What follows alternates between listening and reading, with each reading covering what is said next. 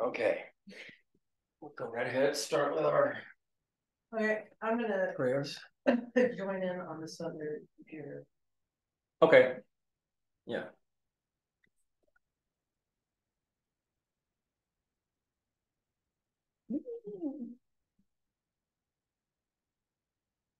Sorry about the turkey smell.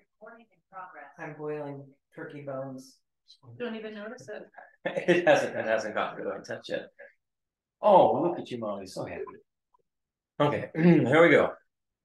Taking refuge and generating bodhicitta.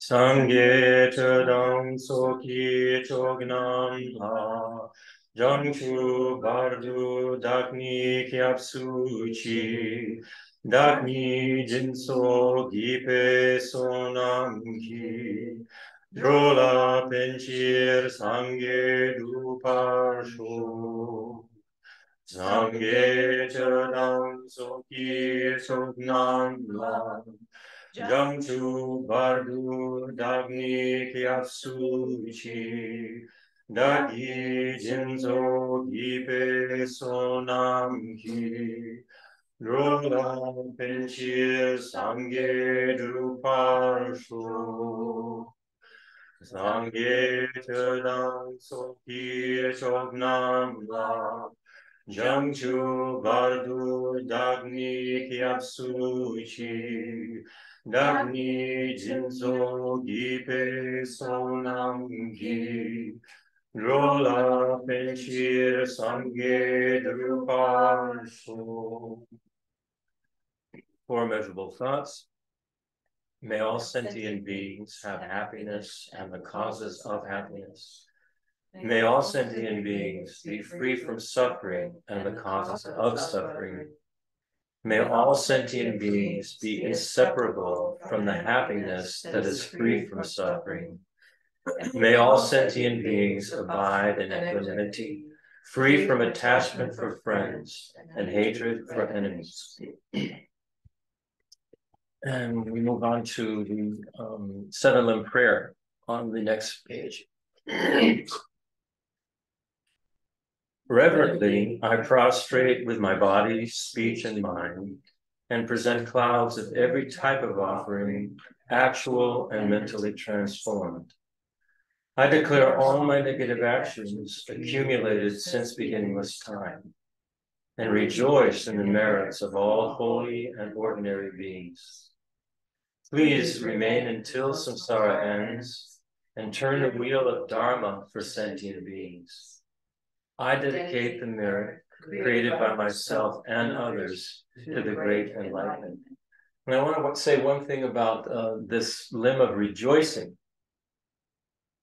Our teachers have always said that rejoicing is the easiest way to accumulate positive karma. And if you're not familiar with this, there are two aspects of rejoicing. And the first is that we should be rejoicing at our own selves. The fact that we have a human existence with a human brain that can comprehend these amazing teachings of the Dharma, it's as if karmically we hit the jackpot. And so we should just rejoice that we have this rebirth that we've got and not waste it. I mean, really be thrilled that we are on this path, that we're doing this and that we're using this wisely. That's a great way to accumulate positive karma. Because we often get too down on ourselves, and it's just I thought I would mention that aspect of rejoicing. The other is you rejoice in others' good qualities as well. Okay, now we do the mandala offering. Zajipaki Juchi Meto Ramri Radling Nide Gyempati Sangye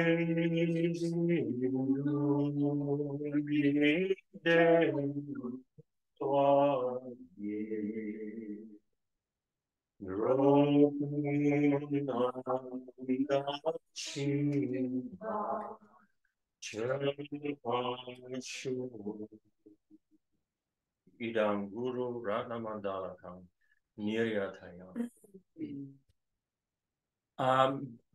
Okay, and then we have the essence of causation mantra.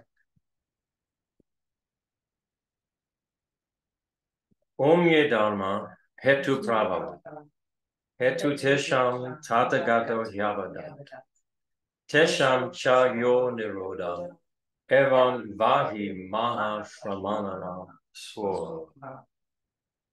And stanza 5 from the 18th chapter of Nagarjuna's Fundamental Wisdom of the Middle Way. By extinguishing actions and afflictions, there is liberation. Actions and afflictions arise from misconception, and misconceptions arise from elaborations. Elaborations will cease through cultivating emptiness. Before we get going, I want to read to you all an email that Geshe Nima sent. I had sent him just a group of the recent recordings of the teachings that showed, the topics and all of this really interesting discussions we're having, because this information is, when we take it on board as being personal teachings and make it relevant for our experience in today's world, and how then these teachings really come to life.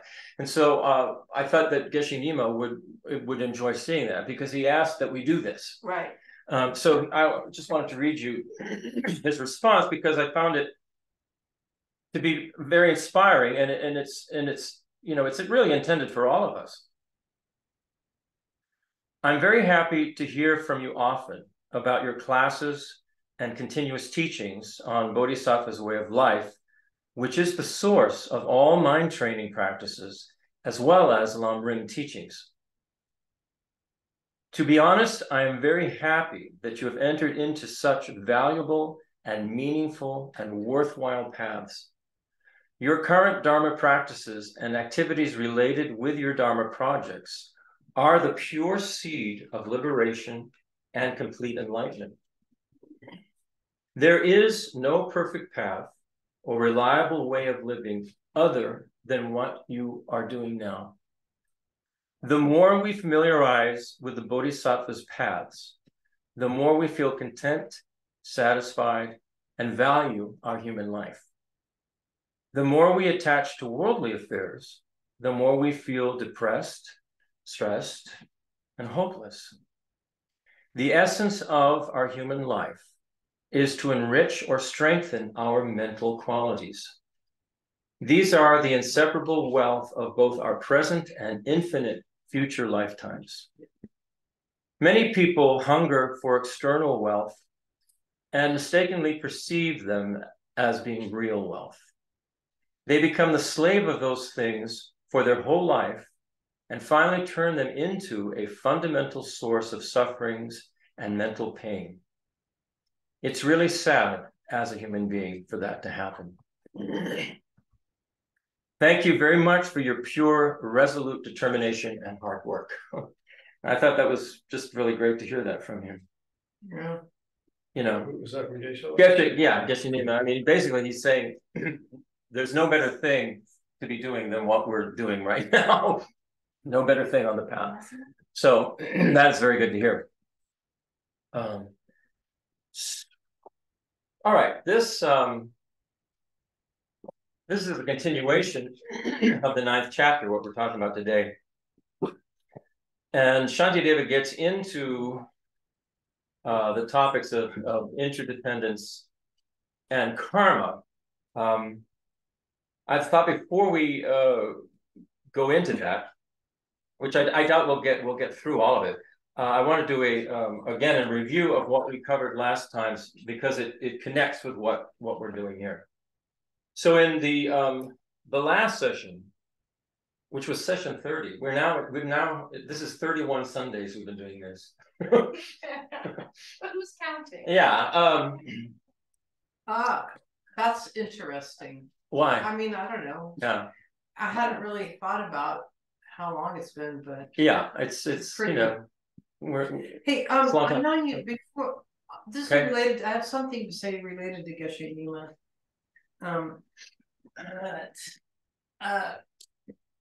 Some of you know this already, but most of you probably don't. We recently, okay, over the course of the year, we off and on from various people have received very kind donations, which always go to the monks, either for their airfares, stipends, or other expenses directly related. Or nuns. Or nuns. Yeah. I consider women monks, but in any case, with one exception, we have a weekly now. Our MailChimp costs like $23 a month, and we have a wonderful monthly regular automatic donor who made me feel comfortable sign up. But we have, you know, about $2,000 in the bank, and I was thinking maybe this year I'll do a financial report, just public, and put a chart out. But that is all that aside. What I wanted to tell you was that we just sent Geshe Nima a $500 donation from the center. So it's a conglomeration of all the various gifts that have been given through the center over the last few months. And the reason that we had suggested to the board was that we do that is because he's going to be traveling. Now, he has other sources of funds. I know of other people who send him donations independently and so forth. However, just so you know, I asked him to please explain what he's doing in Bodh Gaya. And this is what he wrote. Thanks for asking about my upcoming activities in Bodh Gaya. I will leave here around the 10th of December to take part in the International Sangha Forum that is scheduled from the 20th of December to the 22nd of December. His Holiness will inaugurate the conference and attend the last day function. According to the schedule, I am also in the list of speakers. Very humbly how he puts that, according to the schedule. Not like, and get it. After that, I will be attending His Holiness's teachings and Samdang Rinpoche's teachings on emptiness in the very place of Bodh Gaya at the end of December and in early January. Then I will return to Sera Monastery, which is in Lhundup, to go to a conference on the International Sangha. Then back to Bodh Gaya to spend all of January and February to complete his retreats on Tara and Manjushri. So he'll do that. And this is my brief information about my activities in Bodh Gaya. I myself try to study hard, meditate, and practice from the depth of my heart to make certain changes from within. You all too, please study well and practice as much as you can. Never stop your studying, keep going. And then he has little prayer hands, which you can't probably see. That's not very effective, is it? No. There's his little prayer hands. Yeah, there they are, all three of them. Anyway, although he's not here often, and who knows when, if ever, he is able to come back. We're really fortunate that he cares about us and he wants to come back, and he's aware of what we're doing. He's Christopher and I were talking this morning about the fact that Christopher would never have made the commitment to pursue this Bodhisattva way of life and commit to the detail if it hadn't been at the recommendation and really request from Geshe Nima. And that illuminated for us, when we were just chatting this morning, yet another example about why having a good relationship with a spiritual mentor is incredibly useful. I can't say enough about it, so I won't say anymore. I wanted to share that information with Geshe Nima. You know, and we've said this before. I know we've talked a lot about our past studies with Geshe Drakpa. The work on the Geshe Drakpa archive, which is on our website, continues, and I just got news that his niece is going to be doing some fresh translations of some of the videos, and I don't know, you know, Lama Pasang, we just have a lot of incredible wealth of Dharma that's been poured onto our hearts and minds. And I think all of us, increasingly, as we catch the gift that's been transferred to us, feel an increased responsibility to keep going, as Geshe Nima said, and to make the most of this life. So it's a cool thing, and it's sort of like Venerable Robina would say, in other words, we got a free all-day pass to Disneyland, and we only have a short amount of time here in Disneyland of Dharma. And so you want to take every ride you can. You're going to take every single moment to get milk the most out of this precious human rebirth. And don't miss the light parade at the end. Yeah. All right. Thank you for your patience, and I'll hand back to Christopher. Yeah. And back to you. And by the way, we're having a bonfire on New Year's Day. Oh, nice. Yeah. Which New Year's Day? That or you? This one. I mean, this one. Yeah. I'm not sure. Very Western, Yeah. probably the other one too, but I don't know. So going back to the topics in our last session, Shantideva began by establishing that subject and object are mutually dependent, that they codependently exist. This means that conscious awarenesses, which are subjective in nature, arise in dependence upon objective existence. Similarly, objective existence cannot be experienced or observed or identified unless there are subjective consciousnesses to experience, observe, and identify it.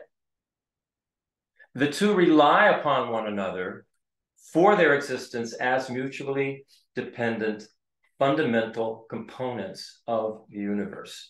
In other words, the universe exists as a mutually dependent relationship between subjective consciousness and objective existence. That's a very important point that is not often brought up in Western philosophy or Western science. And it is an essential element of what the Buddha says is the nature of existence. And as I mentioned last time, there's an aspect of this of directly realizing this relationship between subject and object, which enables us to become fully enlightened. So it's an important thing. He then went on to talk about the concept of a creator God. And what he first did is he presented and refuted the argument of atheists that all things have no cause, but come into existence merely from their own nature. Obviously, things arise due to multiple causes and conditions, and so that was refuted by Shantideva. And I think it's easy for all of us to see that as well.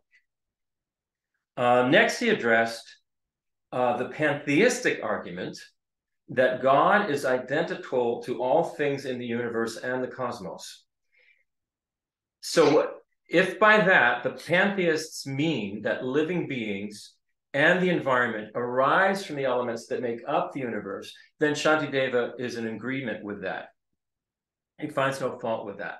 He says what the pantheists call God, the Buddhists call the elements of nature. And he says it's just merely a difference in terminology. So for those of us who would like to hold on to a concept of God, well, that is one way of looking at it. This God, whatever God is, the creation exists in everything. and is one with it. Finally, he debated the theistic view that God, the creator, is eternal, one, immutable, meaning unchangeable, and worthy of veneration. The God of the theists is involved in the world and in human life, but as a creator is quite distinct from the creation. But if an unchangeable, permanent God is the creator of all possible effects, then God is responsible for the unsought suffering of creatures. If all effects, including the free will of sentient beings, are wished for by God, then in effect, God wishes suffering for some and happiness for others. This would indicate that creation is not produced by a permanent, unchangeable God, but by impermanent wishes and desires. This makes the belief in an unchangeable, immutable God unfounded. So I would say that Shantideva is always relying on logic and reason, as well as direct and inferential perception in order to come to his conclusions. And I find for myself, when I really follow what he's saying, I always tend to agree with it. Mm-hmm. Even though I may not want to. The logic itself will go, yeah, I guess that's so. So now we move on to today's topic. And he starts with, he's talking about the belief in a primal substance that is the origin of existence. And we here in the West have this quite a similar belief among a large amount of people. And that would be that there is the universe was caused by this Big Bang. And what they say the Big Bang was this tiny concentration of everything that would be needed to make up a universe that just explodes. And from there, it all goes on.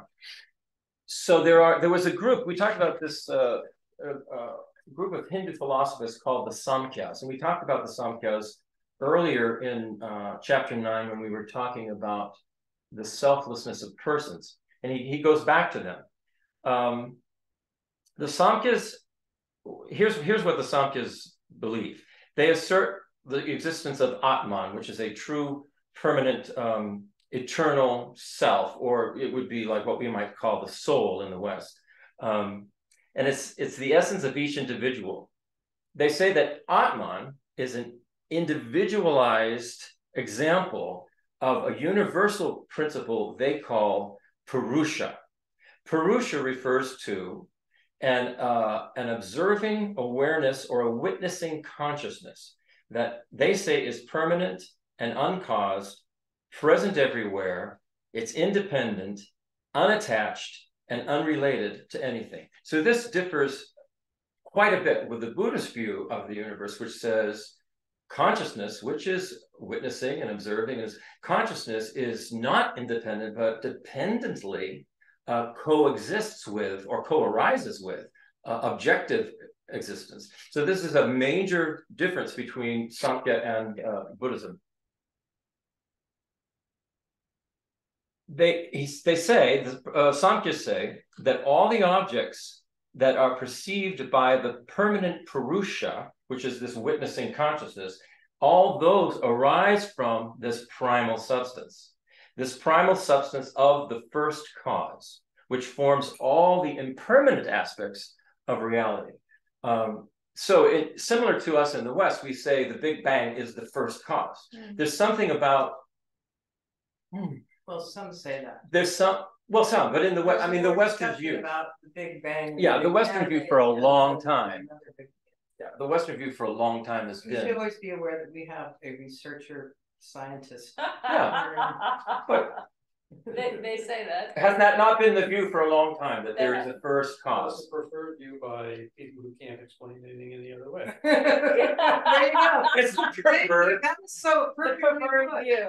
The preferred view for people who can't explain anything any other way. I love it. That's should be now your Yeah. qualifying statement. So as we know, Buddhism says there's no such thing as first By cause. the way, I'm applying for the presidency at UPenn. I just want to let you know. All right, right on. Because it's open now, I hear. There you go.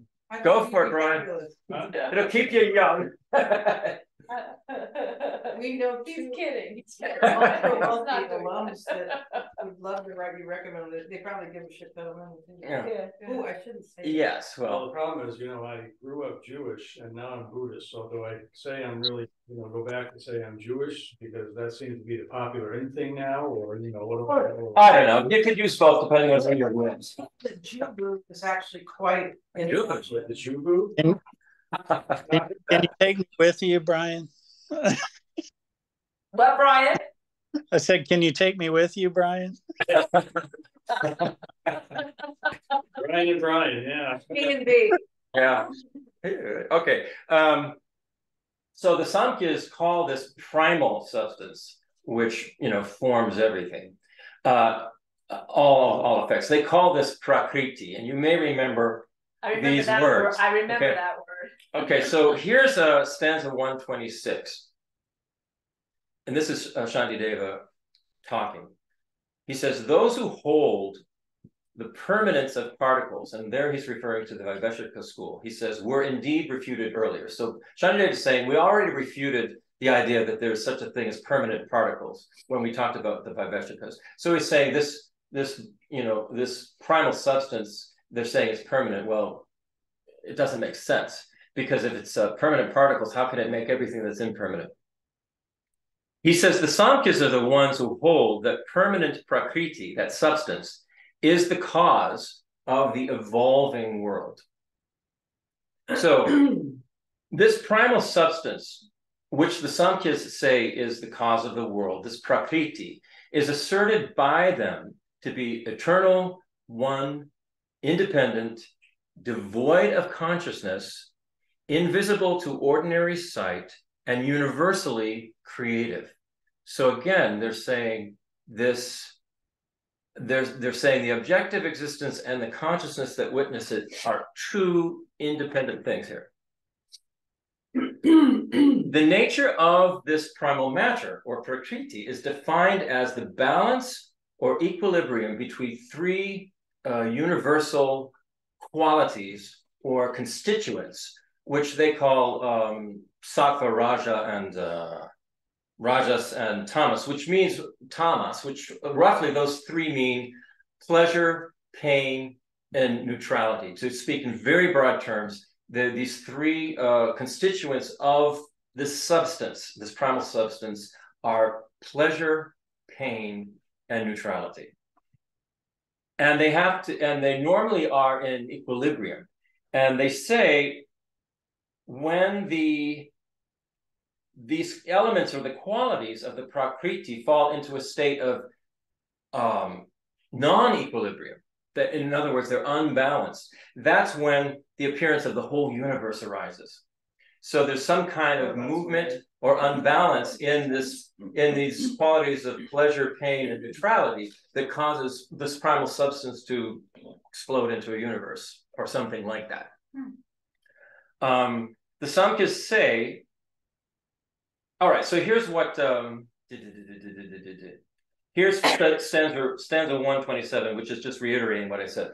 Pleasure, pain, neutrality, so called, are qualities which, when they rest in equilibrium, are returned to prakriti. They go back to this primal substance. The universe arises when this balance is disturbed. The question is really, what disturbs it? But anyway, Shantideva goes on to point out that the Samkhya's lack of logic when they say that the primal substance of the universe is one and independent, and then say that it has three natures is pretty evident. There can be no such thing as an independent primal cause that is one if it has three different constituent natures that can either be in balance or out of balance. So Shantideva is saying this is not logical that you would say this is one and independent. Likewise, he says these three universal qualities of pleasure, pain, and neutrality themselves can be broken down into three more, because you can have the Okay. you can have, here we go. No, you can have no. Yeah, I'm trying to say you can have the pain of pleasure, the pain of pain, and the pain of neutrality. You can have the pleasure of pleasure, the pleasure of pain, which some people have, and the pleasure of neutrality. So these can be broken down.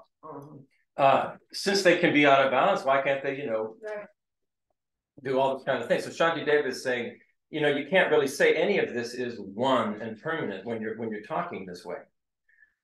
So is the neutrality of pain and pleasure the balance between pain and pleasure, or the absence of pain and pleasure? It could be that, I mean, what neutrality is. yeah, I mean, have we ever been in a? According to them, who knows? I mean, I just speaking personally, there's been instances when things that had given me a lot of pleasure, I can be quite neutral about. Now, It just depends on my state of mind. is this question about what that school posits about Well, neutrality? it's both what Shantideva and this other school would define as neutrality. Another way of saying, what would be another way of saying neutrality? There's another word that Shantideva that Because they you use. just initially thought when you were describing it, maybe Neutral. neutrality is the absence of pain or pleasure, which is neither.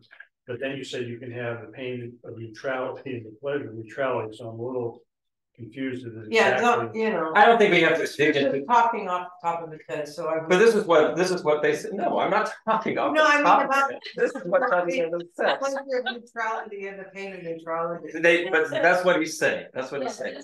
Okay, Okay. we can noodle that out for ourselves Sorry. in our own way. This is not off the top of my head.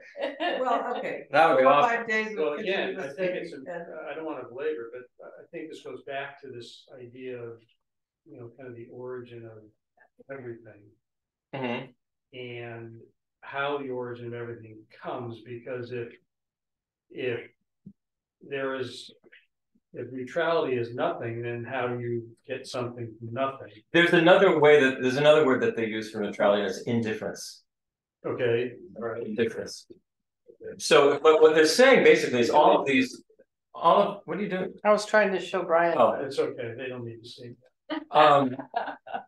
what they're pointing out, what Shantideva is pointing out, is these qualities are all mental qualities. They're conscious qualities, and because the pleasure can only be experienced by a consciousness.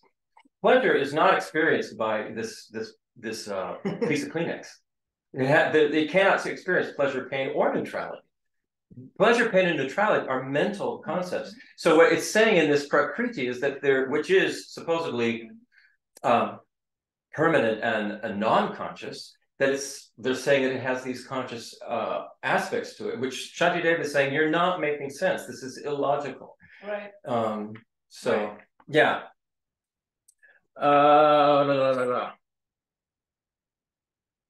Okay, so in stanza 128, Shantideva says, 3 natures in a unity are disallowed, and thus prakriti, the primal substance, is without existence. These 3 qualities likewise do not exist inherently, for each of them indeed is 3. This is what Shantideva says. This is what I was just explaining. The pleasure of pain, the pleasure of neutrality. Right, because something that could be painful for you could be pleasurable for someone else. And Absolutely. so it's merely a label of the experience based on the person having the experience. Exactly. It's all the same thing, just one person might be viewing it one way and another person viewing it another. We know this. Yeah. We know this from our And experience. maybe, quite frankly, it's all neutral to begin with. We're the ones applying the pain and I think we it. could be, what was the word I said? Neutral was another word for it. I think it's possible for us to be indifferent about all of these things, given different causes and conditions, Right. So this is what Shantideva is pointing out. Exactly.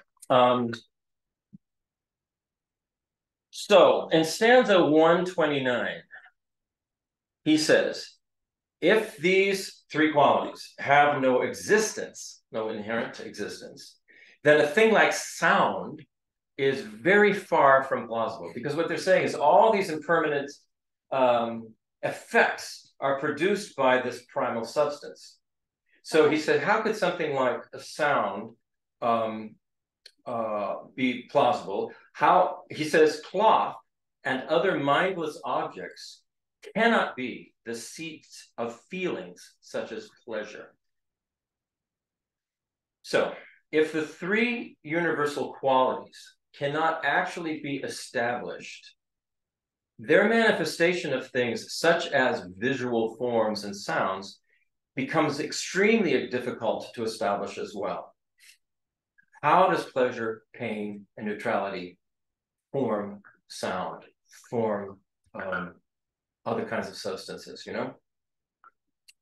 It is also completely incongruous to say that cloth or Kleenex or, you know, any other material object, non-conscious material object, can have in its nature the qualities of pleasure, pain, and neutrality because they are material objects and have no mental qualities.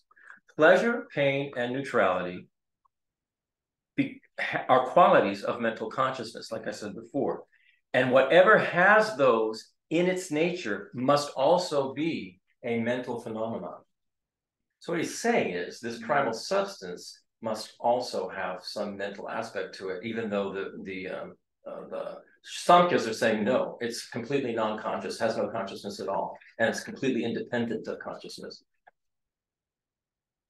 In stanza 130, the Samkhyas say, but these things, these material things, the cloth, the Kleenex, the whatever, possess the nature, the nature of their cause.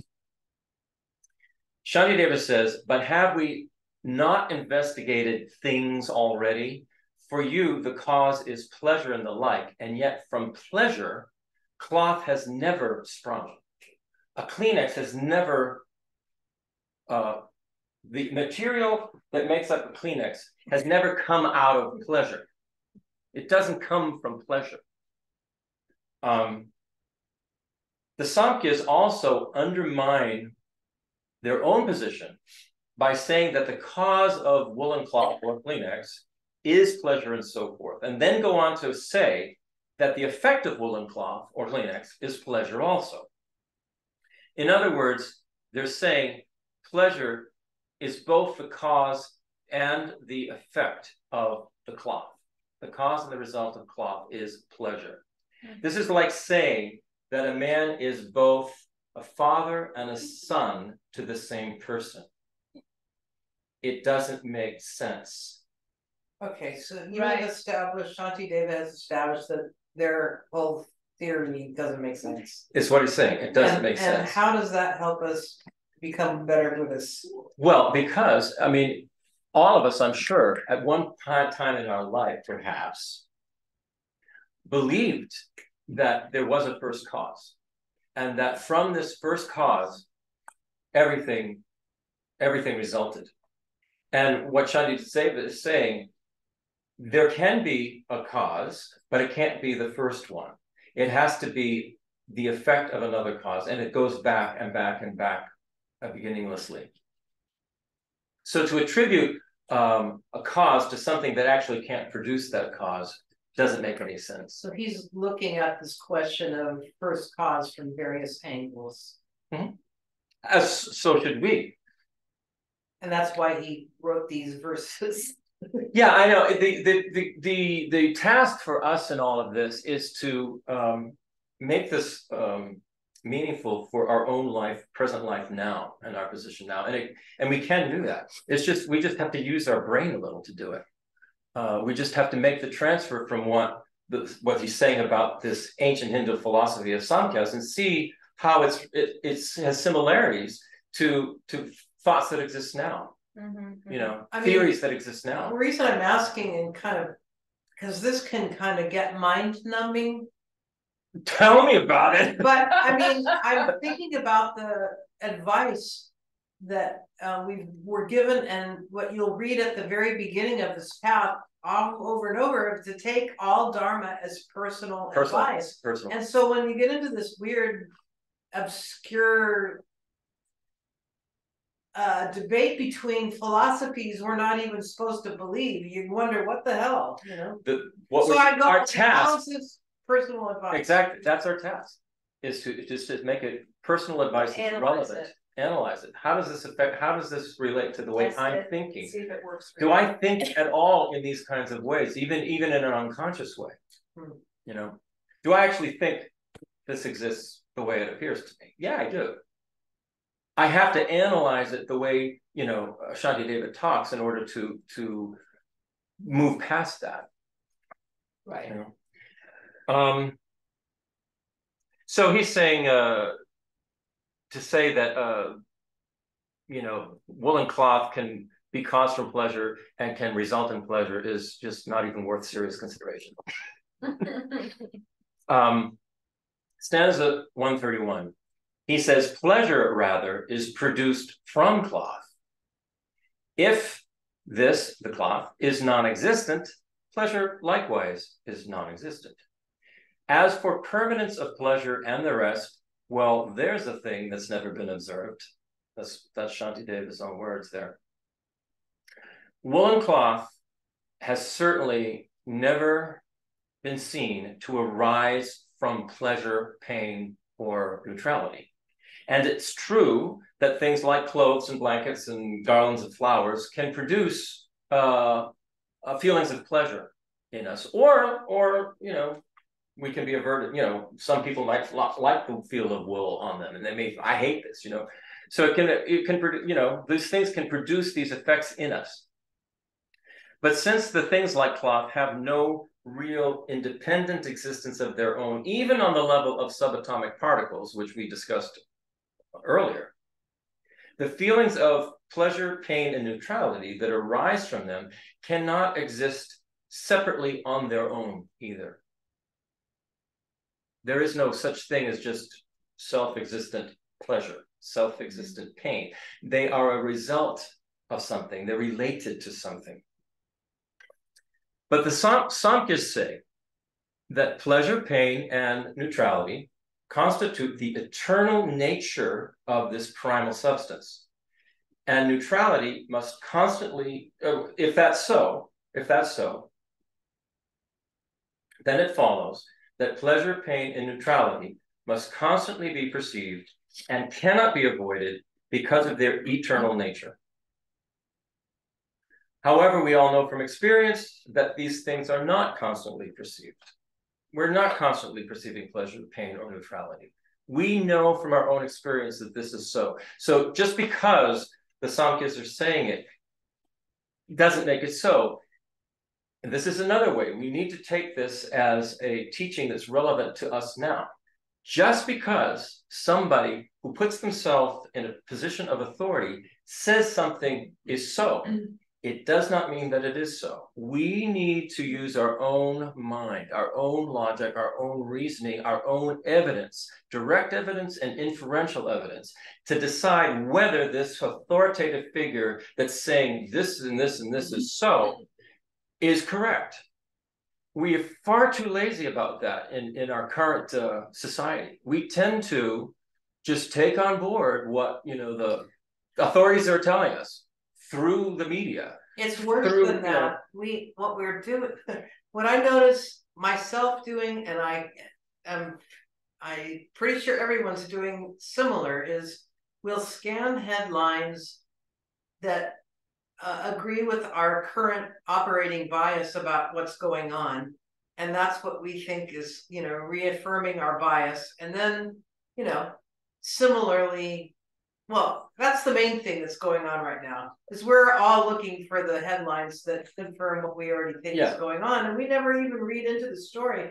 And it's kind of amazing what you learn when you read into the whole story. I mean, that's another thing. We need to examine our own biases. We need to, because biases are it's another way of saying prejudice. Right. We need to examine those. We need to examine what the basis for those are. Because I don't think it's correct to have a bias the way we experience it. I think we need to be able to see, well, what is universally so among all things, what is the true nature that you could say of everything? Whether forget the bias, forget the prejudice. What's the true nature here? Why don't you mention we were going to be looking into this logic and debate topic, and what Daniel Perdue said in the introduction to his new book about how people that are using the book are finding that it's. Yeah, we will. I don't want to get too off topic there. Sorry. That could be the next thing we go into after we're done with this. The Samkhya's, however, insist that although the three universal natures have a permanent existence, they have a particular feature of being that sometimes manifests and sometimes is hidden. For this reason, they say that it's not inevitable that pleasure, pain, and neutrality would constantly be observed. So they're already, sort of making amends to their story, saying, well, pleasure sometimes is hidden, pleasure sometimes is manifest. So let's see why they say that is so. So in stanza 132, Shantideva says, if pleasure and the others, the rest, are manifestly present, how comes it that they're not perceived? And if you claim they take on subtle form, how is it that they are both gross and subtle? So if these three natures, pleasure, pain, and neutrality, can manifest intermittently, the question then becomes, why? Why? Why are they not constantly perceived if they are eternal? The Samkhya's answer is, if pleasure, pain, and neutrality become more subtle, they exist in a state of non-manifest potentiality and cannot be perceived. Yet, they still pervade the object of perception, the Kleenex. They pervade it and dwell constantly in it. But Shantideva asserts that it's a contradiction to say that the primal substance is one and eternal, and yet has three different natures with opposing states of grossness and subtlety. And I would agree. I'm kind of agreeing with that. I would agree with that. Yeah. So in stanza 133, he says, Shantideva says, if coarseness or grossness is abandoned and subtlety is assumed, subtlety and grossness both lack permanence, therefore. So why not grant that in this way all things possess the character of transience? He's saying, Samkhya's, why not just say things are impermanent? Because they have a bias. They really need there to be a permanent something that probably related to the Atman, the I. Yeah, I think the Atman, which is said to be permanent. For some reason, we all kind of have this sense of this permanence. Everything around us is permanent, even though we know it's not, even though we see that it changes. We think we ourselves are permanent, even though we're not, obviously. So now we go to stanza 134. The Samkhya's are answering Shantideva. They say, if the coarser or grosser aspect is none other than the pleasure, it's clear that pleasure itself is impermanent.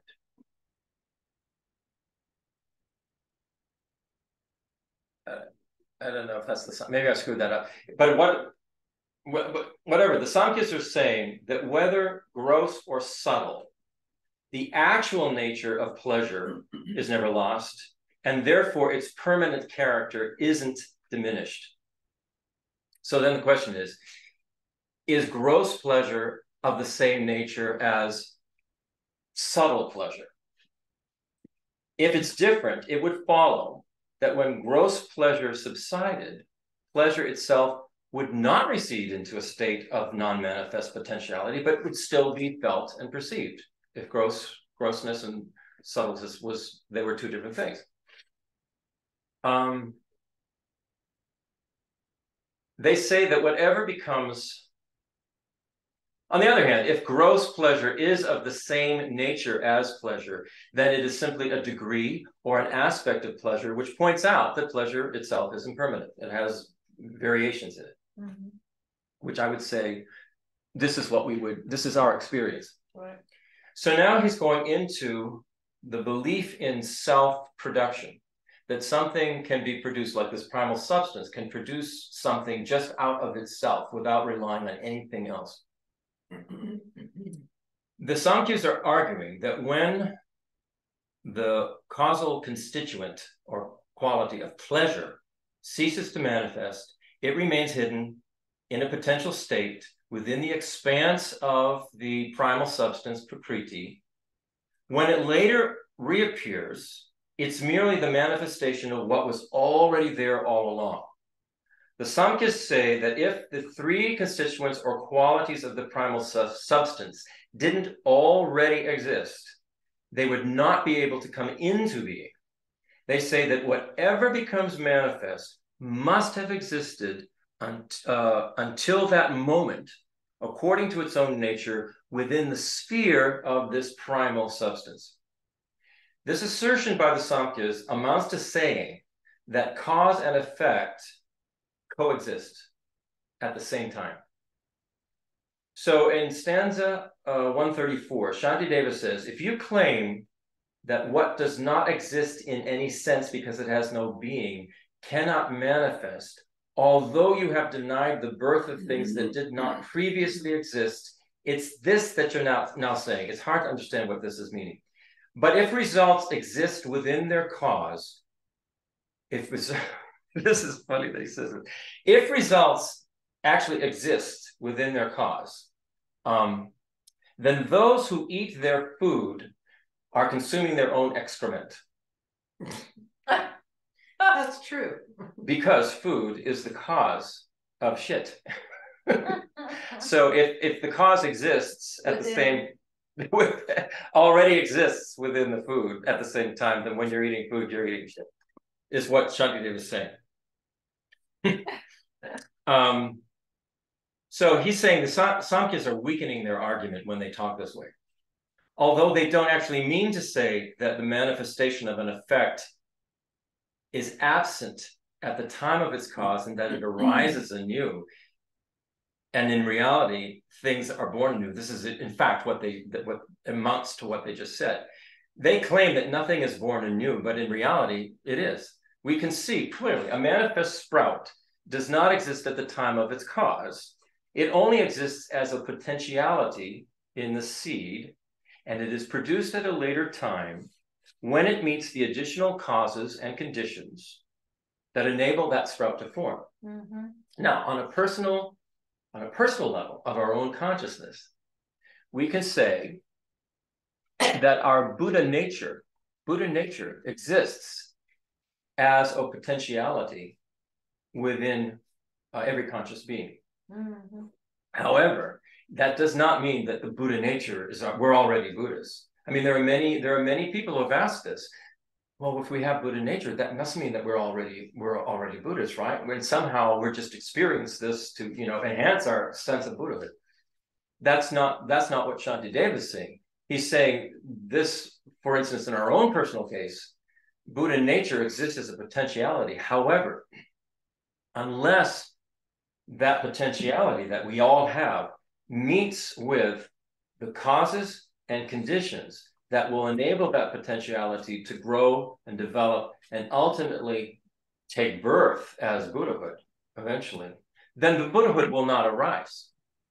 Yeah, we're still excrement that needs to turn into food. We are still excrement that needs to be turned into something beautiful. Pervert. You need to retrace the alimentary canal. Yeah. Back to So he basically is saying what the Samkhyas are saying just doesn't hold. It doesn't hold. You can't say that all of these effects exists at one with a cause. They don't. From our experience, we know we're not enlightened. Right. Okay. Okay. Those Samkhyas, Yeah. they're really into permanence, and Shantideva really wants to look at it from every angle. But just look around the world. How much of That is going on. that belief in permanence. Yeah.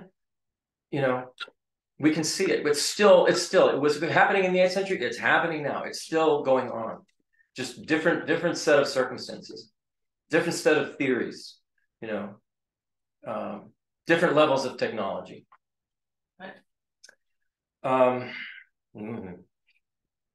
Anything that does not exist at the time of its cause and then comes into existence later is a perfect example of a newly born phenomenon. The Samkhya's position is self-contradictory and it lacks clear reasoning.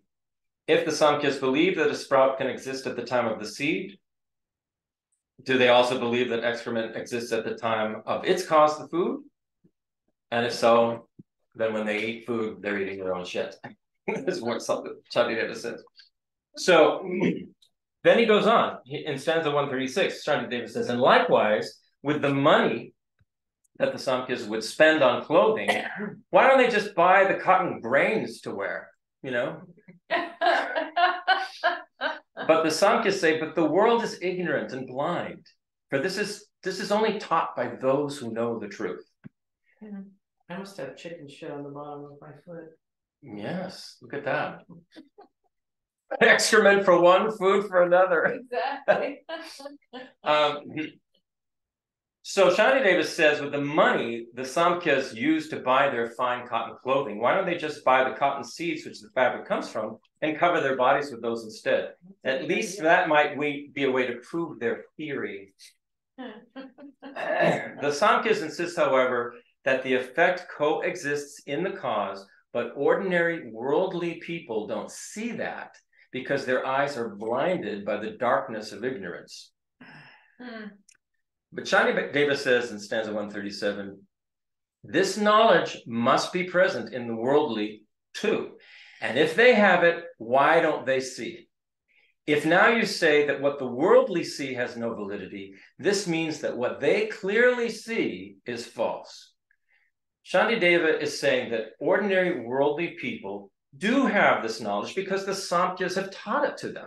The Samkhyas teach this in the 8th century. They were teaching this to ordinary worldly people.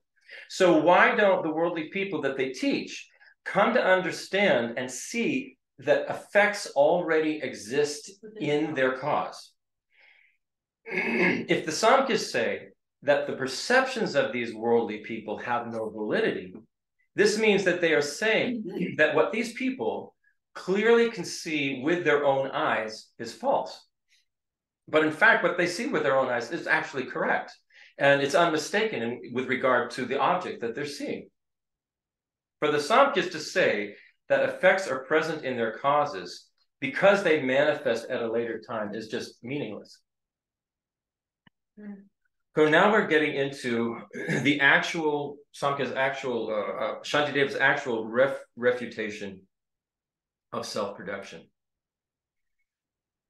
And in 138, the Samkhyas say, if there is no validity in valid knowledge, is not all that it assesses false, and therefore it becomes untenable to meditate on voidness, ultimate reality. This section gets tricky to understand because he's really talking about emptiness now.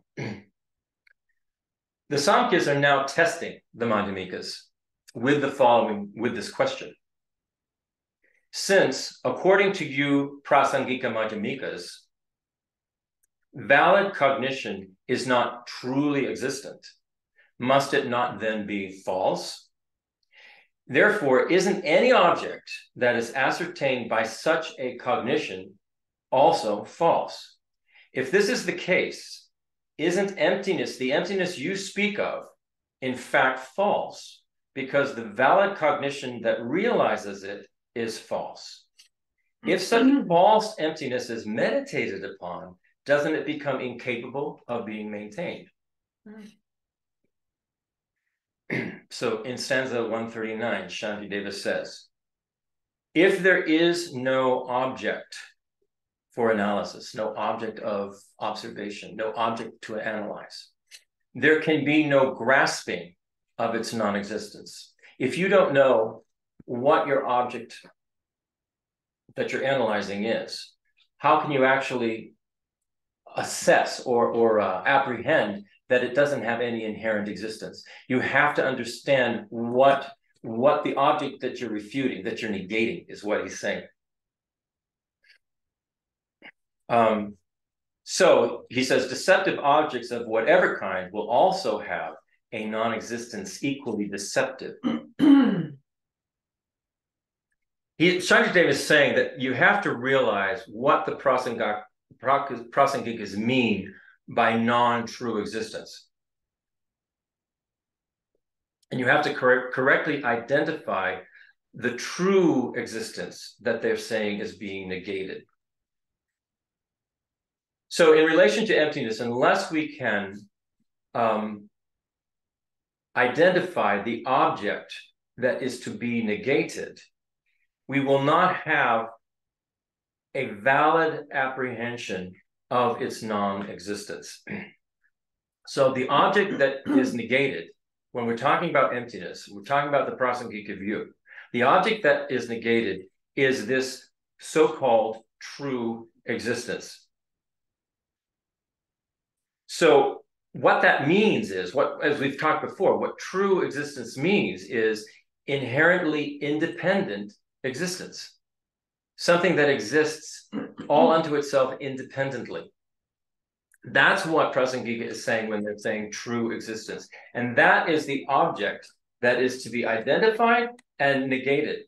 That anything can exist, can have this independent self-existence.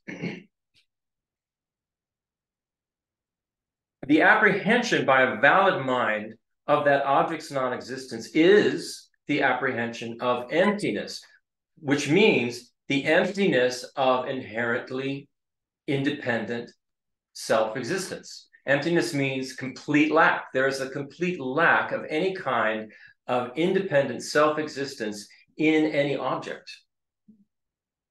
That's what they're talking about. They're talking about the object of negation is this independent self-existence, and the valid apprehension of that is to apprehend the emptiness of that object, the emptiness of that object having any kind of independent self-existence. We have to actually apprehend that. We have to realize that. We have to have a direct perception of that. Chris, Yeah. Just from a practical standpoint, I know this is something, and I still struggle with it, but like a lot of teachers have really emphasized the importance on some of the retreats I've been on, where they're like, you really have to spend time in the, what is it? They call it the gakja, the thing to be refuted, and that inherent thing. And it's like, that's a really key step of like, you got to really understand what it is that, and it's hard. It's really hard for some reason. And so it's interesting, like this whole idea of like correctly identifying the object to be negated. They're like, if you don't do that first, you're going to miss some really important thing here. And it seems like, I don't know, just from a practical standpoint, like I still work on that a lot in trying to figure out, well, what exactly am I negating? You know, it's easy to just say, oh, independent, inherent, but like to internalize that, really know what that means is tough. Yeah. Geshe Drakpa used to say the same thing. Unless you can correctly identify the object of negation, you will never have a direct experience of emptiness and what that means. So I agree with you.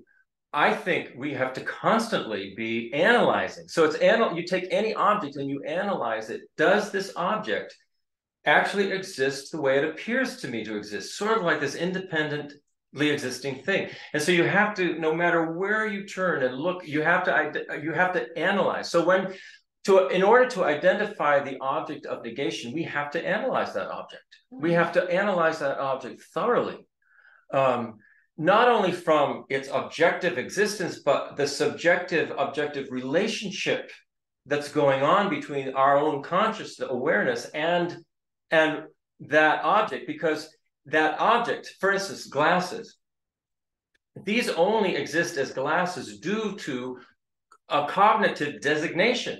The consciousness is designating this thing as being glasses. The glasses within themselves are not saying, I'm a pair of glasses, look at me. Right. There's no consciousness whatsoever in these glasses. So we have to understand that I found an earring. when we're identifying this object of negation, it includes an aspect of how our own consciousness is labeling that, you know. So it's huge. It's a really big, it's a big aspect. I guess it's the fundamental step in having a realization of emptiness. You cannot go, Yeah, get that, you can't go any further. Yeah. and I find myself, I don't want to say lying to myself, but like, it's very easy to say, oh yeah, no, I understand that that's impermanent and but that's not enough. Like do you know what I mean? I don't know what I'm like. There's a depth to that realization of what you just said, the subjectiveness. Like part of that subjective side of it is to really be brutally honest that like, yeah, there is a part of me that thinks this is really going to last, that it really exists out there, that it really, and Right. And until that really sinks in, like there's just no, and it's tough. I don't know. I'm sorry if I'm No. I think, it's to me, I mean, to me, from personally, it's as if my habit of clinging to things as if they really are there is so strong that it's the words alone will not work for me. I can't just say, oh yeah, I understand that it's, these glasses are made from all these different substances and it was formed by somebody who had this idea. All of that is not actually giving me a direct experience that this thing doesn't have any inherent existence.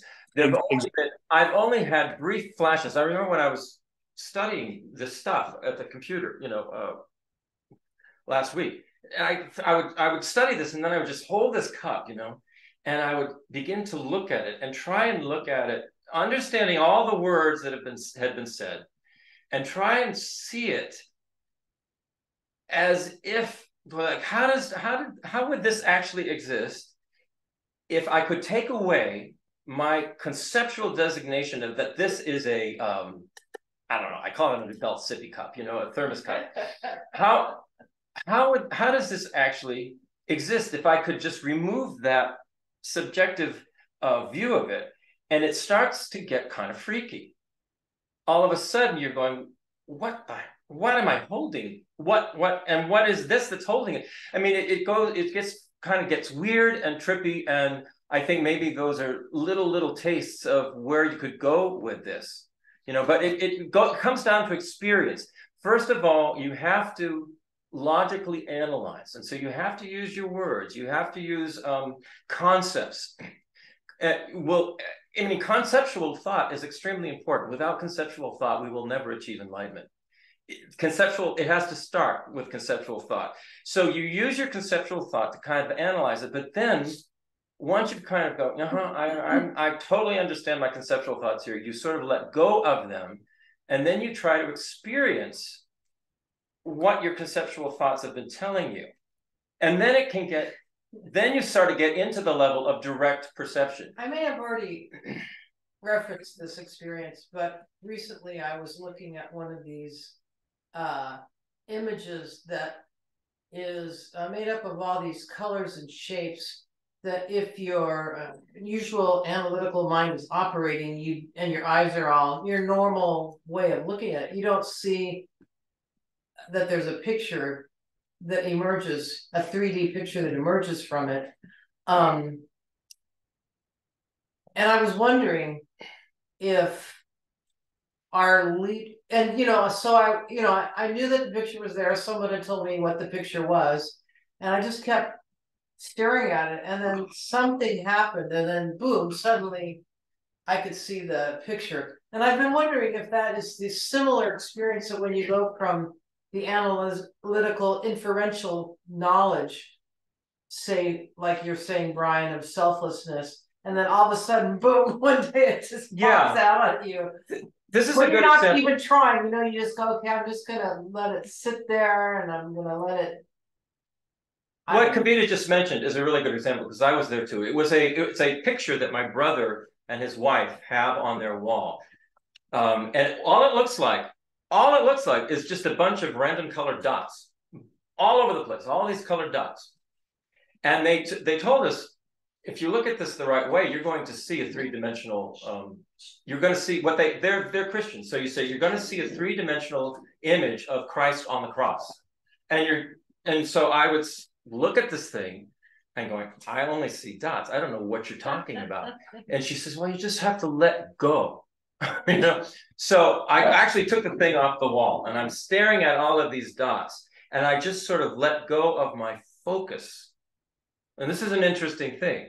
And this may be something about let going of our conceptual mind when we're trying to come to a realization of emptiness, right? Mm-hmm. I let go of my focus and all of a sudden there was this three-dimensional picture and Christ was on the cross there and it's like, oh, I can look all around. And it was frightening. It took me by surprise and it was a little scary because all of a sudden there was this thing that I hadn't seen before that was there all the time. And I think Kavita mentioning that it's a good analogy, perhaps, for what it's like when we finally, after we've analyzed the thing and, you know, go, I mean, all I'm seeing is a cup, but we let go of the focus of our conceptual mind and just experience directly what is there. And they say, when it first happens, it is frightening. It can frighten you, a realization of emptiness. So, and that was the experience I had when I held this thing of dots. And all of a sudden, there was this 3D world in there, you know? It was weird and crazy and amazing. So that's it. But, you know, it's a good point you make, Brian. Yeah. Well, I think, you know, so we need to analyze, we need to use a conceptual mind. I mean, as tedious as the Shantideva stuff is in chapter 9, one thing that I have got again, and this is why taking it as personal advice, is that someday I'll be on a meditation cushion trying to realize emptiness. Someday in some future life. And it will have been helpful to you know, something will come up and I'll think I get it. And, you know, I just imagine that somehow these various refutations will come into play in the exercise of trying to realize selflessness or emptiness or another thing we should never, ever forget is that this wisdom wing exists in conjunction with this compassion wing. So the whole point of having a direct realization of emptiness is to be able to understand that suffering can be removed. There's a way to remove it. We have to realize what the nature of things actually are, and then we will be able to remove the suffering for ourselves and then help others to do the same for themselves. So it's not as if it's just like, oh yeah, I just want an experience of emptiness. No, there's a reason. The reason has to do with removing suffering and achieving happiness. That's the reason. So, and it's not just for ourselves, but for everybody. So we should never lose sight of that, you know, because you could get just too focused on the wisdom side, too intense on, you know, right. Oh, I got the realization of emptiness and get all noodly in your head. But we should never forget what the reason is. Right. You know, the reason is to be a benefit, you know, to help remove suffering. This is where I've found it in the last year or so. I've found it in a new way. I have found it helpful to encounter problem people in my life and feel the frustration that I can't really effectively help them. No matter what I do, it doesn't really help. So I found it weirdly motivating with regard to bodhicitta. It's like, you know, I can say all of the right things of this person, and I wish I could actually do something that would actually help them change. Yeah, and wow, wouldn't it be wonderful? And, you know, so it has been a helpful motivation, knowing troubled people. Yeah, sure. I mean, I think problem people in your life can help. We all can relate to this. You know, we all have people close to us in our lives that we would love to be able to help. And And no matter what we do, what we try, it doesn't seem to work. And wouldn't it be wonderful, if we had an omniscient mind that could completely size up what's going on in that person's head and what would be the exact right thing to say or do that would trigger a transformation in them, that would send them down a path of healing and happiness, wouldn't that be great? And so this is the reason for doing this. Again, the other sentient being has to want to, of course, be helped. Number one. Number two, their karma may dictate that they have to have a certain experience. What they are going through, independent of your great wishes and your cheetah wishes. So, and you have to be careful because, if you get to a position where, as a Bodhisattva or as a Buddha, I ought to be able to say the exact right thing. The Buddha may also know, look, I'm here to help if you want my help, but I'm also here to know that I can't sometimes help you in this current situation, this current time, this current activity. And so even as a Buddha, I may not necessarily be able to accomplish nirvana for everyone. Obviously, Buddha can't accomplish nirvana for anyone without them participating. Yeah, we have to do it. Otherwise, we'd all be useless. What we mean by help, Right, because a slap in the face could be helpful just as much as, caring someone and help, nurture them. It just depends on, and that's where it comes in, where Buddha is all-knowing and omniscient and can see exactly what is needed for any individual being to be of help. Are we like, Yeah, they say the Buddha can see their entire karma. They can see it. I mean, let's say. So they know. We know a guy who is waiting for a legal proceeding. He can't get a job. He's a certified radiology technician, 50 years old, really nice guy, blah, blah, blah, but he's in limbo. He can't work. He's got lots of emotional baggage. And there's nothing I can say or do, there's really nothing I can say or do. You can already see.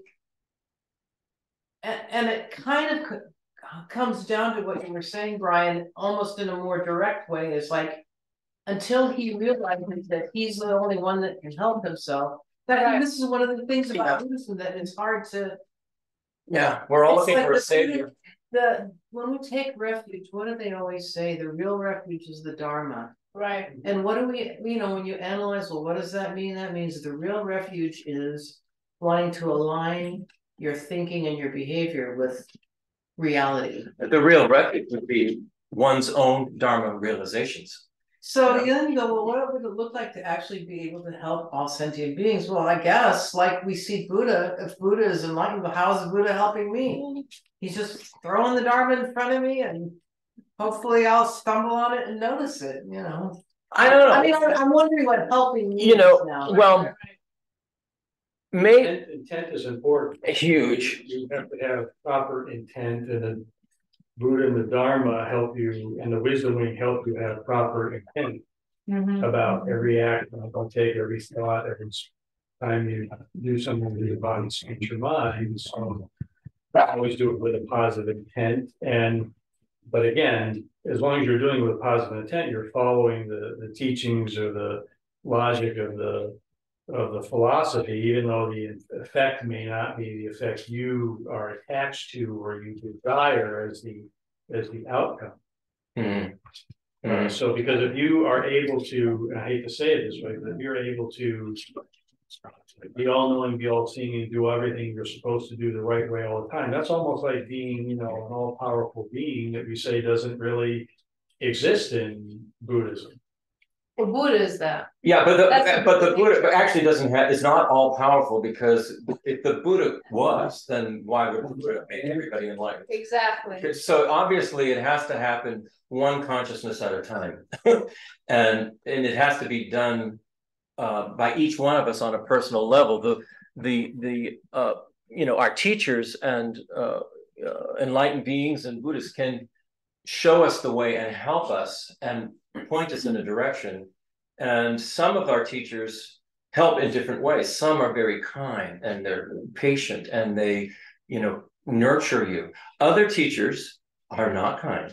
they're not patient. They smack you in the butt, get off your ass. The same teacher can be one to one person and another to Exactly. Yeah. And it depends on, they kind of size you up and see your temperament and what will, what's going to, what is actually going to get you off your butt, what's going to work for you. So wouldn't it be wonderful if we could do that, with everybody we come into contact with, including our pets, it would be great. So that's the purpose of this.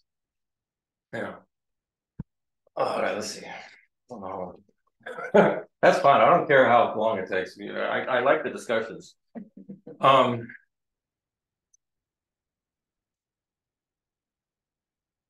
It is our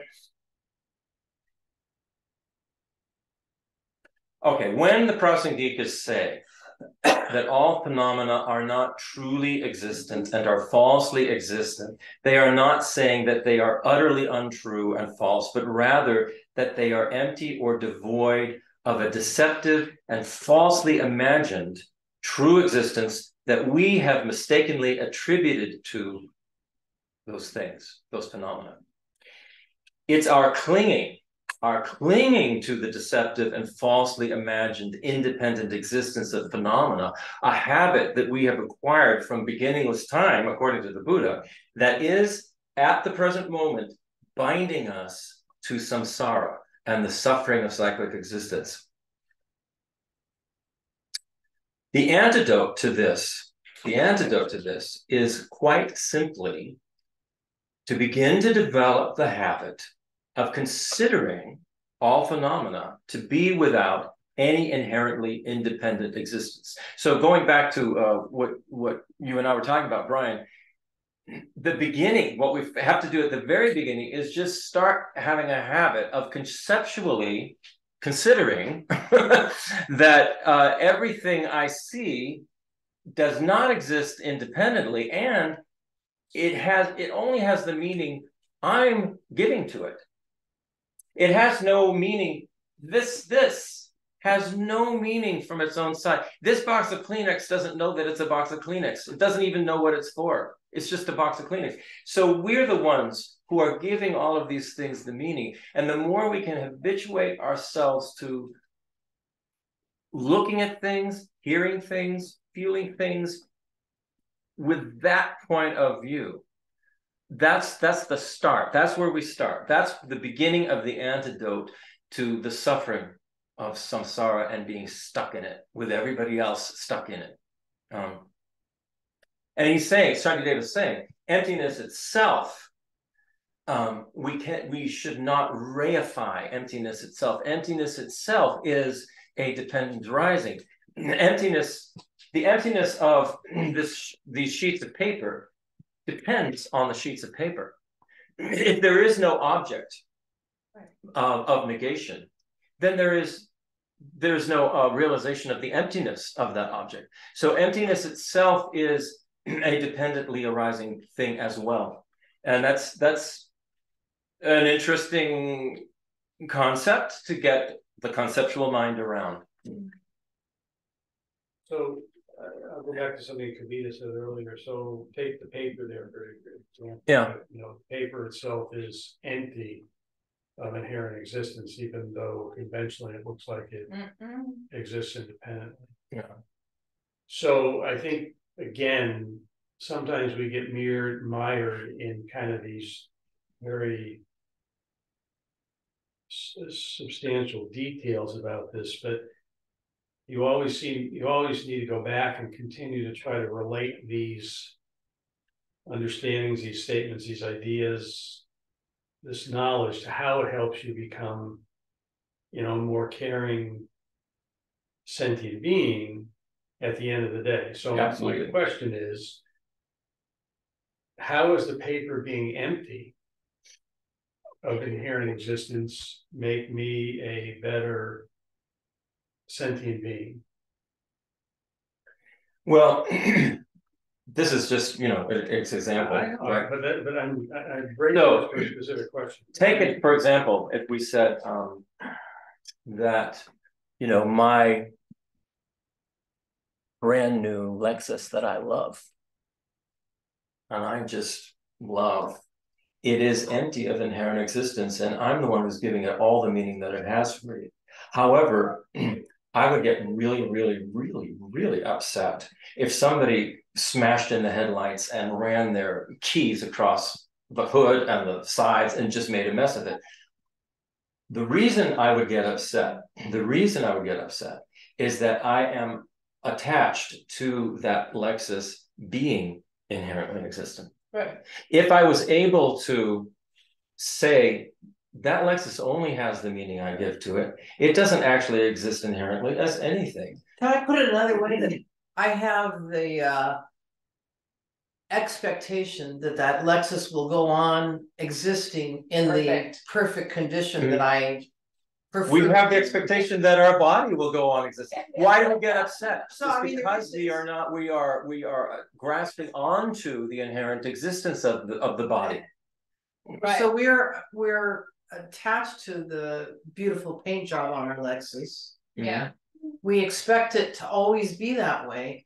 And we seem incensed and shocked that anything should happen to make it not the beautiful. Right. And if somebody was the cause of that, then anger arises in us, and we develop afflictive emotions based on it. Now, of course, this is probably not going to happen with the paper. Probably. Right. But you never know. Somebody could be really attached to their box of Kleenex and get all bent out of shape if it fell on them. I mean, ultimately, the paper is just an example for you to then learn and get your mind around the fact of certain existences, so that you can then apply it in other ways, in a compassionate way when you're interacting. Paper is an example of attachment. Is that? Well, actually, there's minor attachment to the paper, but I am attached to the paper because if I didn't have it, I wouldn't be able to print out what was on the computer, and it would be very difficult for me to do this. No. Yeah. Your attachment is that paper, your attachment to paper is that paper exists as a means reliable, unchanging phenomenon that you can print on. Right. Same with the attachment. Same with the attachment to the expectation, printer. And I guarantee you, your expectation is that that's reliable paper, printer paper, that is going to behave in the way that you expect it to. And the attachment is a little bit more, it's not a minor attachment. That's as big an attachment. It's the same attachment, but it seems minor in the way we talk about it, but it's the same phenomenon. You expect that paper to be reliable. And I know you, and if that paper didn't behave well and the printer toner didn't go on it correctly, you go, oh shit. Yeah, I would go, no, that's absolutely true. And I have gone, oh shit. However, that is minor in compared to wanting to go out and harm someone or kill them because they, no, I mean, I think you've got to be careful about minor and major. Attachment is attachment in the sense that we're projecting onto things an assumption that they're going to exist the way we want them to. Right, and so I agree with you. So in that sense, the hell realm and the God realm are equal in terms of their sense of attachment. It's just the suffering is at different levels because of the intensity. I would say the intensity and the harm and the harm. That's the lack of benefit. That's a loaded example because we all have different concepts of what you're even talking about right now. When you say, well, according to Buddhism. Yeah. According to Buddhism, there's various realms. Yeah. Can I make a comment about John's comment in the chat? Yes, please. Basically, is the argument against any external true objects or any causally independent external object, but allowing dependent external ones? Which is a really good question. And without going too deep into mind only school versus, et cetera, but I had a teacher that his example, use it like yours with paper, was he'd hold up a pen and he'd always say, okay, we see this as a pen. A dog, our consciousness sees it as a pen. It projects this self-existent penness to it. And he's like, a dog's going to walk in the room, sees a chew toy. Like it's just so it doesn't have all that projections. Okay, so the consciousness is what's projecting that on. Now, is there really any true external object out there? Is what people would say, would always ask, and to, I think, to John, to your question about, I think it's the latter. It's the interdependent, causally dependent, because he's like, well, if you believe there's no object out here, you're welcome to come up here and I'll draw a little mustache on you because it will work. Right. That was kind of his way of saying, yeah, there is an object out here. But it exists in a way completely different than we think it exists. Yeah. I don't know if that's helpful or not, but yeah, I mean, Geshe Drakpa used to say a similar thing. He says, if you think, this body is non-existent, try sticking a pin in it and then see what you think, because, you're going to feel it. Right. So it's a tricky question, but it's as if, feel the blind leading the blind. No, it's as if we discussed this when we talked a little bit about the Chittamatra, the mind-only view, and how things are projections of the mind. But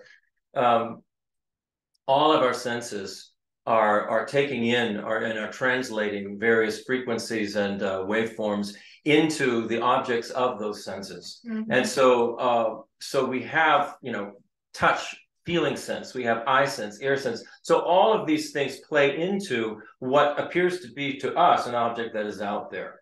But for another, just as you pointed out with a dog, say it's another completely different kind of being, right.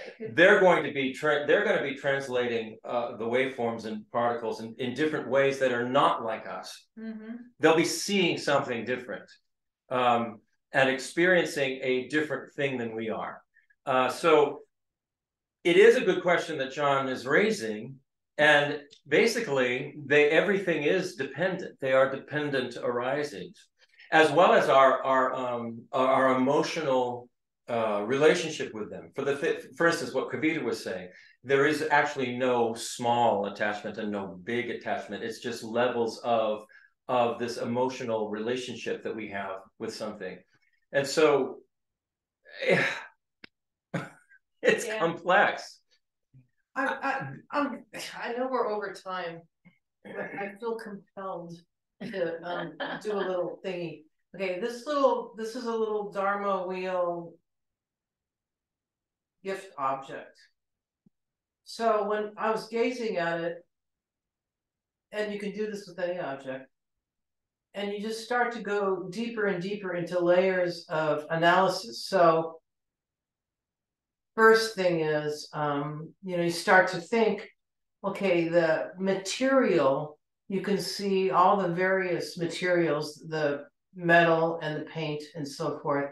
And all those things were independently, it started their appearing existence independently from one another by people.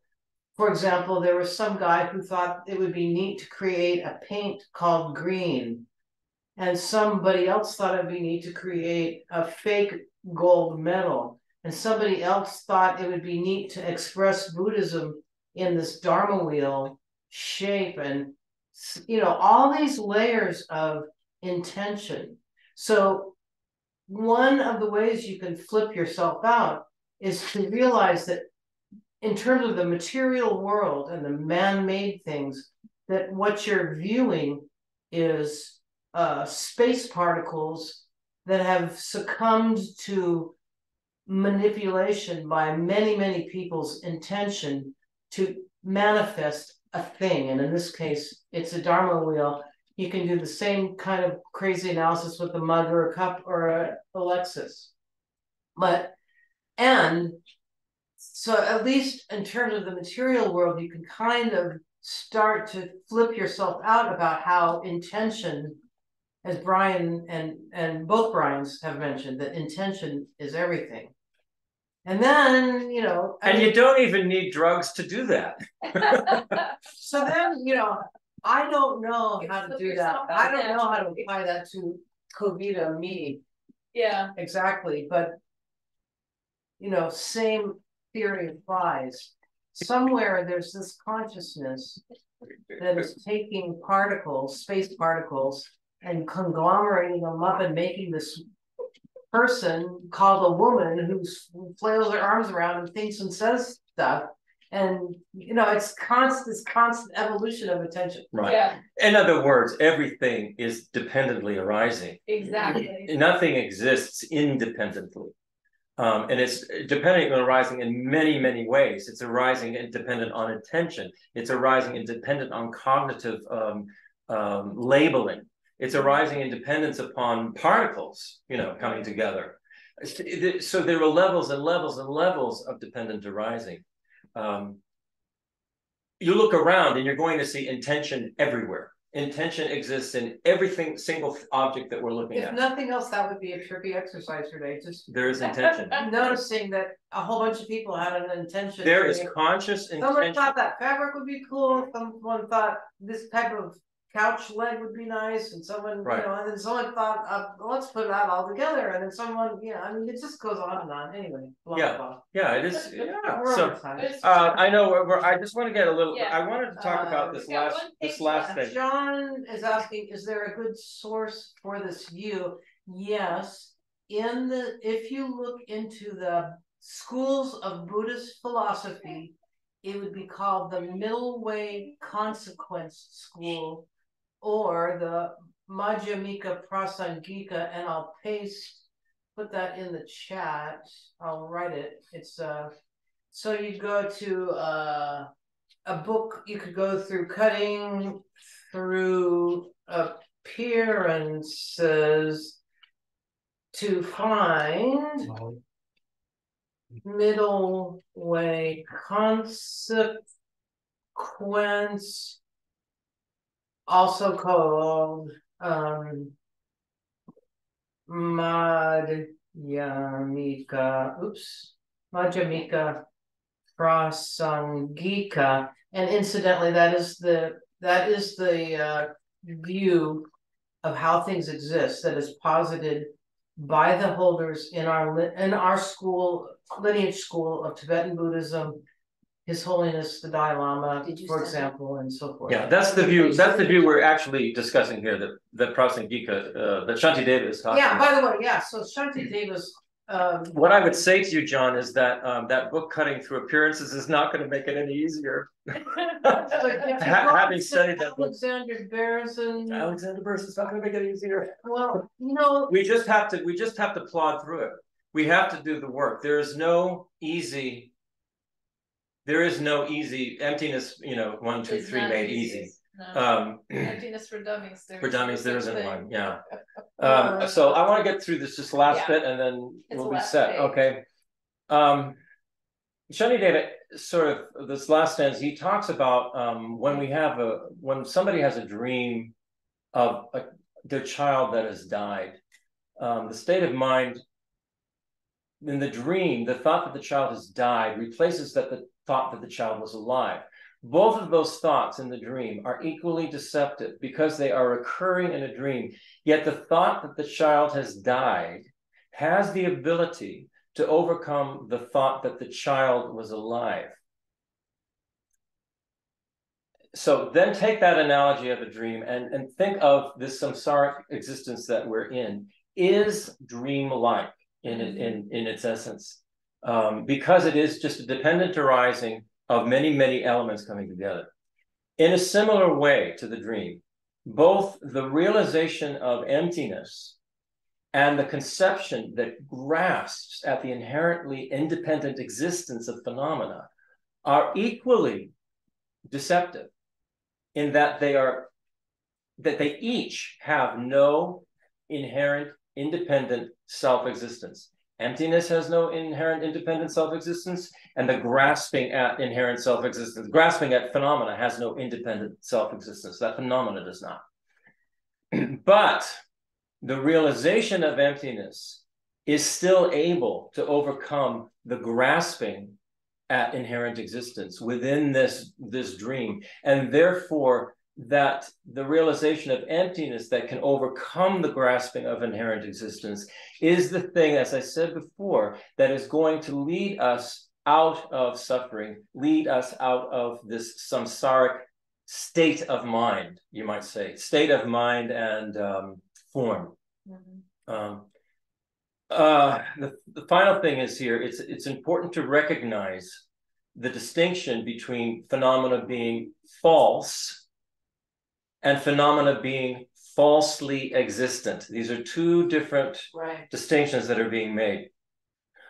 All phenomena are falsely existent because they are empty of inherently independent self-existence.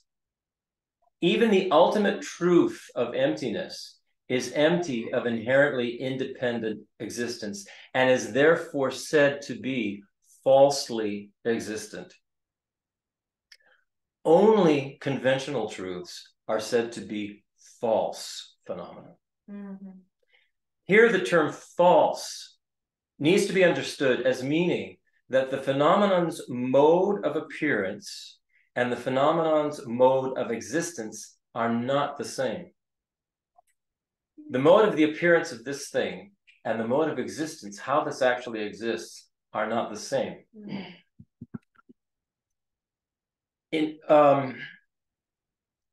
A conventional phenomenon is false because although it appears to be inherently independent, in fact, this is a false mode of appearance.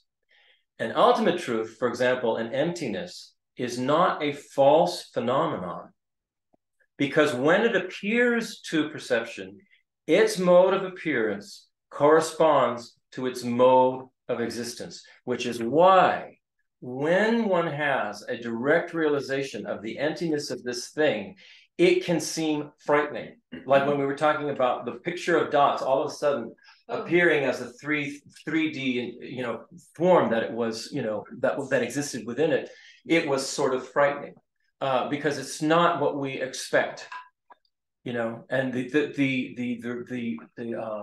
the direct reality, the perception of that direct reality is stark and would almost like take your breath away.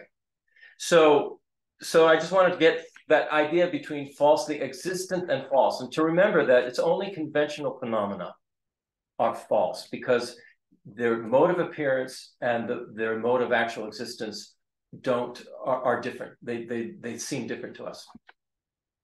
Okay, that covers it for the day. Wow, a lot. It is a lot. It's emptiness is emptiness is not an easy thing, and it's I don't know. I've been studying this for 18 years, and the doors are opening. The curtains are still coming apart here.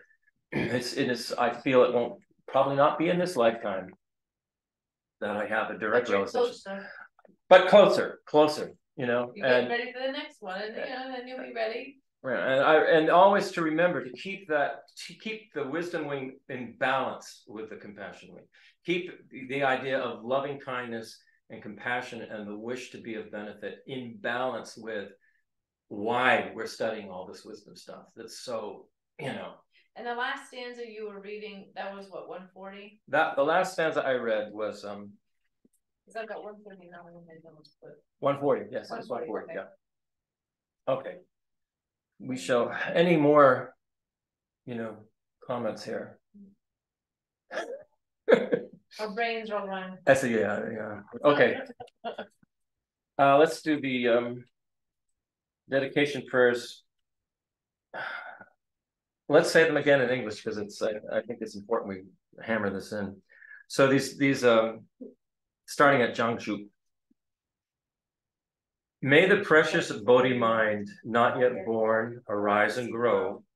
May that born have no decline, but increase forevermore. So that is the compassion wing we're talking about. This idea of bodhicitta, wanting to become enlightened for the benefit of all sentient beings. That's saying, may that grow, may that not decline. Then we go to the next one. May the view of emptiness, not yet born, arise and grow. May that born have no decline, but increase forevermore. So with these prayers, they're saying, keep this in balance, keep this wisdom wing and the compassion wing constantly growing, constantly, constantly getting more and more strong in our mental continuum, in our heart. And then the final dedication, again in English.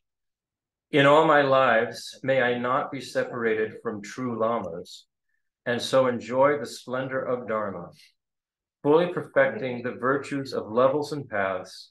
May I speedily attain the state of Vajradhara. And when you think about it, there is no way that we could ever have had received any of this knowledge, been able to get on this path without the help of teachers who came before us, and then the whole lineage of those teachers who came before them. And we are connected to that lineage. You said there's no better way. Yeah, and Geshe Nima, he's saying there's just no better thing we could be doing now than this. No better thing. To be using our life for this is the best thing that we could be doing. So even though it's a struggle, and it can be mind-boggling, and it can just sort of make you glaze over, it's worth the effort to get there. Well, we've made analogies in the past, we're the Queen Mary cruising along at high speed in one direction. And now we're going, oh, wait, we've got to go in a completely different direction. And so we've got to just slow our minds and our conceptual thoughts and all that stuff down to a point where we can then turn the wheel and start turning the whole vessel around in its way of thinking, conceptualizing, understanding, comprehending, viewing, everything. And that takes time. Yeah, it's a big thing, going through the ocean real fast. You got to give yourself that time to slow it down, maneuver it, and then start going in the other direction. And so the shifts are subtle. So no wonder it's difficult. Yeah. No wonder. But you just stay the course, so to speak. The shifts will be subtle. Yeah. The next thing you know, you're heading in a different direction. Right. And the momentum is on your side. Exactly. Okay. Thank you, everybody. Thank you. We'll see you all next time. All right. Okay. And the force be with The force be with y'all. Y'all. I like that.